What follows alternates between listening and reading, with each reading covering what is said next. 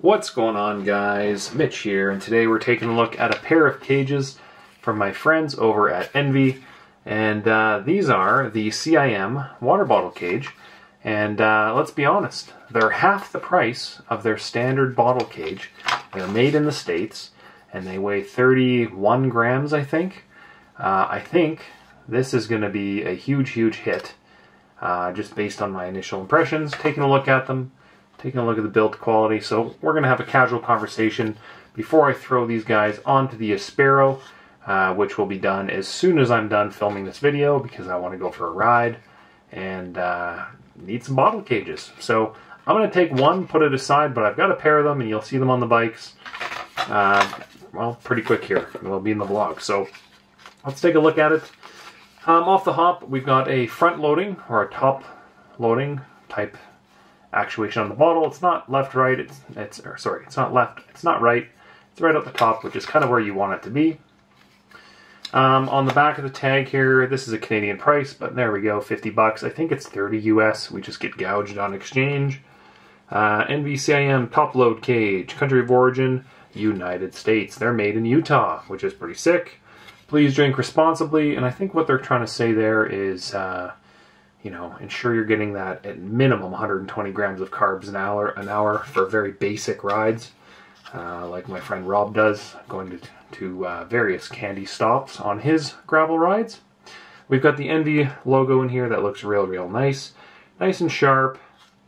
Kind of, to be honest, I think this one might be nicer than the other double the price Enve cage. Now they say that it's a carbon composite, long injection molded carbon, so it doesn't have the traditional look. It looks more like your standard composite, which is probably why it's a little bit less pricey, which is fine. There's not much to show about it. I'm going to go grab a bottle and throw it in here just to show you what that kind of clunk and whatnot looks like, feels like, and we'll kind of go from there. So give me 2 secs, I'll go grab a bottle. Alright, let's see what this is. I've got a standard size water bottle. I think this is, well, does it even say on here? Pretty, I don't know, 700 ml or something, 650. So they say it's very tight. That's what she said, but let's find out. That snaps in there real nice. That's not going anywhere. And from my experience with the other Enve cage, I would actually prefer it to be a little bit tighter, because I've had some bottles, like, they haven't fallen out or anything, but it's very delicate on entry. Like, I wouldn't want to probably use those cages on the gravel bike. So this is nice and firm. It feels like, you know, a king cage would. As you can tell, it just kind of slams in there. Look at that. Snap. Ooh. Beautiful. So that's what's going to end up on the Aero, nice and light. And once again, you buy cages for a long period of time. They come with their own screws, which is a nice touch. I always suggest using whatever is in your frame, but it is cool to have those. And, you know, as I was saying, you buy these for, you know, to have for quite a while, because the last few pairs of cages I've had were, geez, 3, 4, 5, 6 years old. Never had any issues, just ended up selling them with the bike.